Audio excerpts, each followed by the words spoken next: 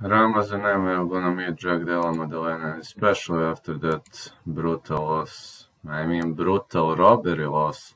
Ramazan Emeev looking to get back into the winning column. 5'10", 76 inches of reach, Sambo freestyle wrestler. 20-5 is his score.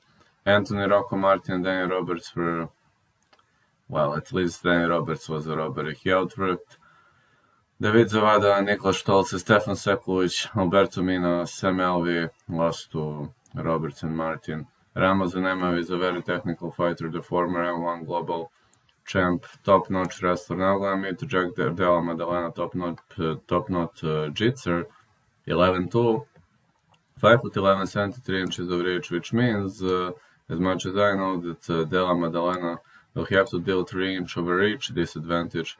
Out of Perth, Western Australia, this guy destroyed Pete Rodriguez. He outworked Angel Losa, and Eternal MMA. He was so great, and he hasn't been defeated.